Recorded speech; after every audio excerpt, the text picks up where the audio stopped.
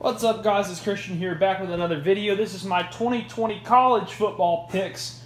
I'm calling this week 1. I know technically last week was week 1, but let's be honest, this week there's a lot more good games on, so therefore I'm calling this week 1. So let's get into things. First off, we're going to start with a game I don't have the helmets for, which is going to be a lot of games on this list tonight, or today, I guess you could say, honestly.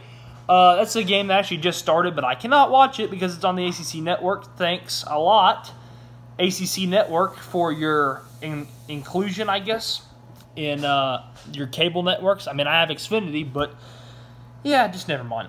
UAB at Miami. I actually think this is going to be a pretty good game. I guess I'll just have to keep up with it on Instagram and stuff, just through highlights. But I do think Miami will get it done. I think it'll be closer than people think, though.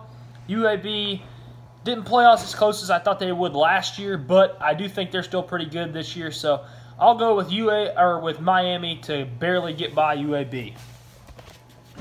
Saturday, Syracuse at number 18, North Carolina. I've got North Carolina to getting it done there. I think North Carolina's going to be very good this year. Sam Howell coming into his sophomore season.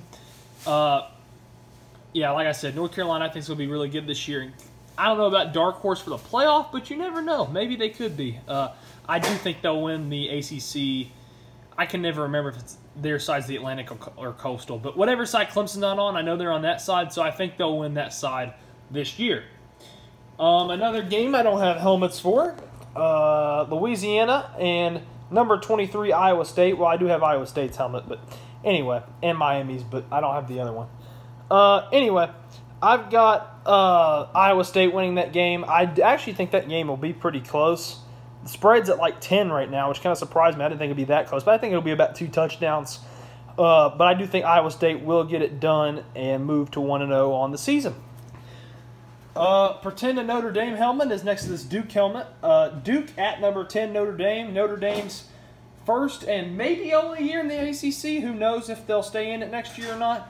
But I do have Notre Dame getting the win here against Duke. I do think Duke keeps it close, maybe within a couple touchdowns. But I've got Notre Dame getting it done here. Georgia Tech at Florida State. I think Florida State does get the win here.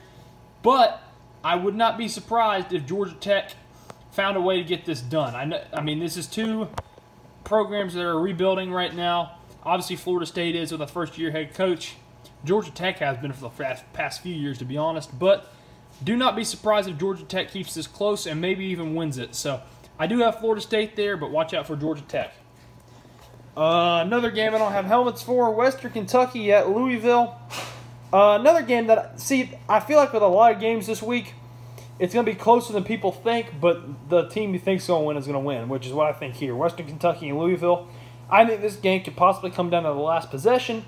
But I do think Louisville gets it done and finds a way to win and moves to 1-0 on the season. And then finally, where College Game Day is this Saturday, number 1 Clemson at Wake Forest. Let's be honest here. I think Clemson is going to absolutely destroy Wake Forest, probably by 5 or 6 touchdowns if we're being honest about things. Clemson's obviously going to be on a revenge tour this year after the way they lost to LSU in the national championship game. So I've got Clemson beating Wake Forest in the game of the week in college football. So let me know what you guys think. Comment, like, subscribe, do all the good stuff. And yeah, I'll see you guys later. And have fun watching football this weekend.